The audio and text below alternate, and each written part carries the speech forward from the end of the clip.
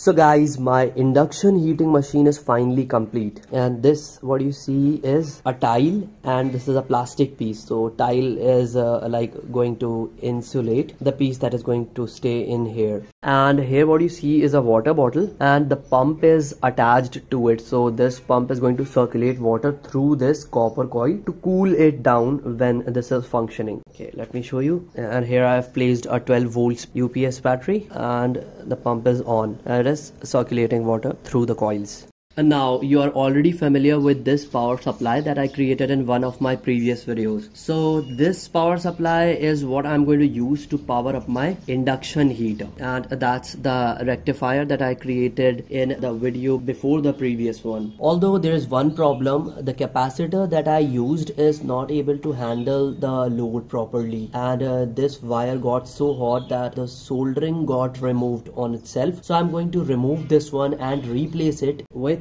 this one. And if I show you the rating, it is 100 volts and 15,000 microfarad and a surge voltage of 125 volts DC, and this one was only 50 volts with 5,000 microfarad.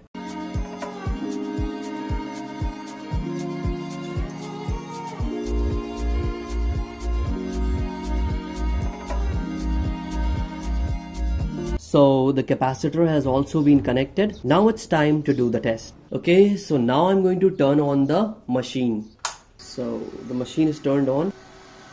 So here as you can see the fans which are cooling down the MOSFETs, and at present there is nothing inside. Plus I have not even started the water circulation because I'm not heating anything.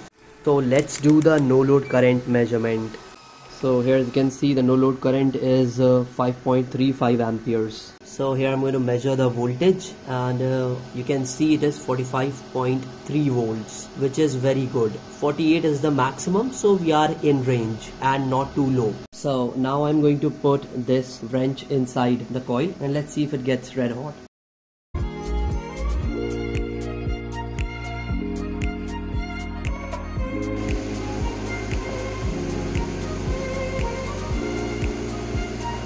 So here you can see it's red hot.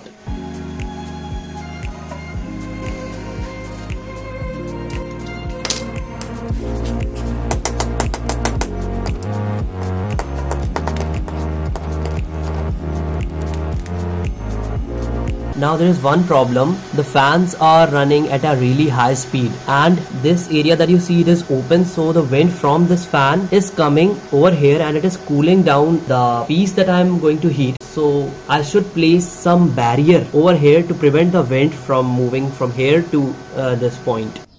Mica sheet.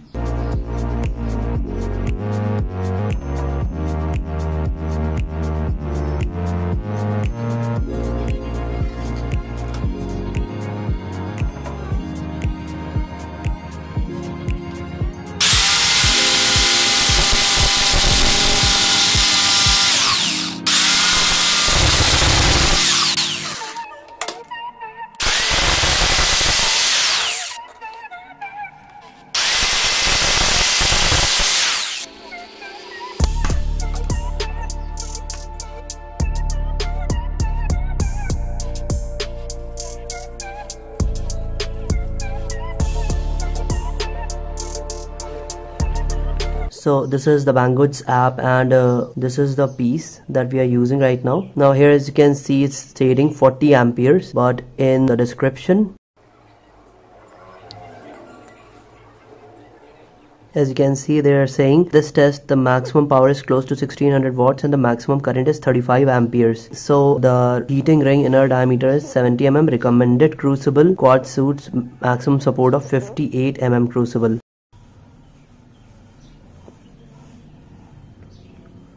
Here you can see, although this driving plate can withstand more than 40 amperes current, but it is recommended that not exceed 48 volts and 35 amperes to prevent accidents and damage. So for this reason I'm using 35 amperes MCBs. Yeah, here you see graphite crucibles can also be used to melt metals such as gold, silver, copper, aluminum, etc. and the heating is uniform, fast and convenient. In this test the maximum power is close to 1600 watts and the maximum current is 35 amperes. So let's test the crucible and see how much current it is drawing. So here I have the graphite crucible. Let's place it inside. At present the machine is off. There should be some space left in between the coil and the crucible. So the first thing is turn on the water supply. So it's on. Now turning on the machine, and we already have the crucible over here. Setting the meter to current measurement mode, DC 600 amperes. Okay, go. So it's on. So here as you can see we are doing around 37.5 amperes, which is very good, and it is still not turned off. And now there is no wind coming from here to this point, and it is like heating at a really high speed. So now I'm going to heat this aluminum piece. So here I'm going to do the measurement for the temperature. As you can see that the crucible is almost red hot. Let's measure the temperature. Oh, more than 400 degrees, 535, 600 degrees. Aluminum should melt at any point. It's red hot. Let's turn off the lights here as well. So the MCBs have tripped. You can see that the crucible is so hot. We were just about to melt the aluminum piece. I think the aluminum piece is liquefying. It is very soft right now. I'm going to turn on the lights. Oh, you can see it's melting. Even though it is turned off, it is still melting. Okay, you see the aluminum is gone to grass. You are very close to achieving the liquid state. I think I'll have to do something about the MCBs. They tripped off when it was just about time. So here as you can see I've connected the capacitors in series. So the capacitance is going to reduce from 7100 to around 3500 MFT, and the voltage is going to rise from 40 to 80. Let's try this one.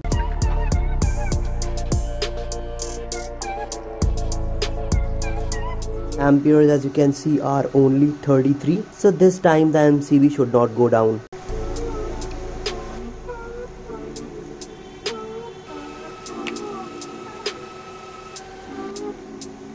So finally we have melted aluminum. Oh, it's liquid.